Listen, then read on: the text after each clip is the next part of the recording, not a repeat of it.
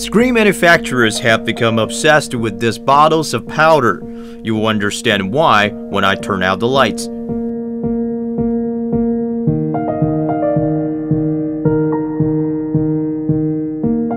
They're called quantum dots, nano-sized fluorescent crystals.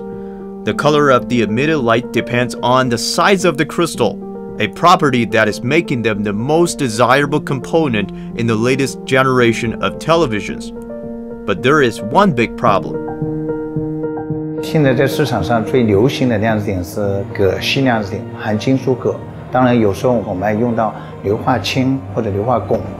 但这些所有的现在目前市面上常用的都是含重金属。 The process to make heavy metal-based quantum dots has inspired Professor Liang.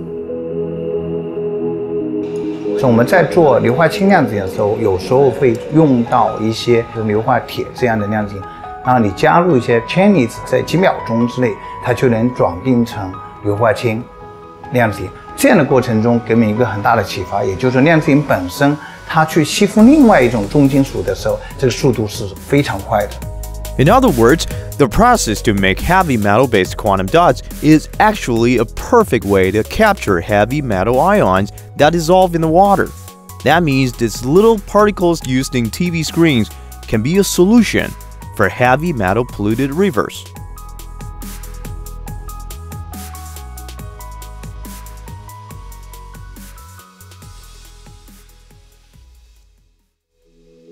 I visit Liang's lab to check how it can help China to deal with pollution.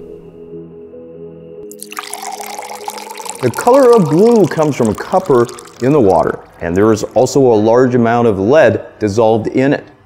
The copper in the water is 300 times higher than the Environmental Department recommended level. The amount of lead is more than 2,000 times higher. What you need is a little bit of quantum dot absorbent. Stir it in and leave for 5 minutes.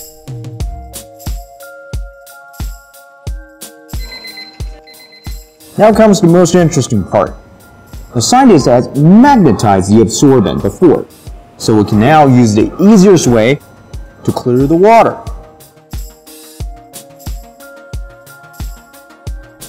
The pollutant congeals to the edge of the barrier, and I can actually pull the particles out and remove them. Now the levels of copper and lead in the water is acceptable, and the process is faster than with the carbon absorbent that is currently widely used. So how can quantum dots do it so fast?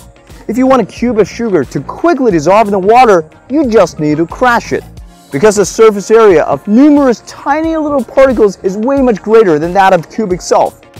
Quantum dots are millions of times smaller than widths of human hair, giving them tremendous surface area. A small bottle like this can have a surface area this large.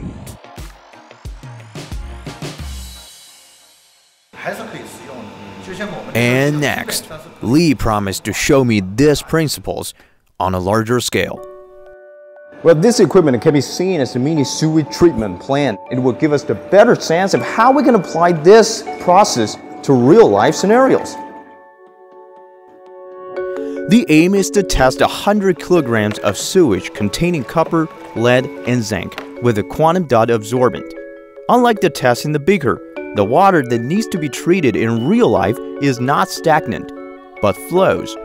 The actual process takes more time because the absorbent needs to catch up with the heavy metal ions first before reacting with them. And 1 hour later, we have a full tank of clean water.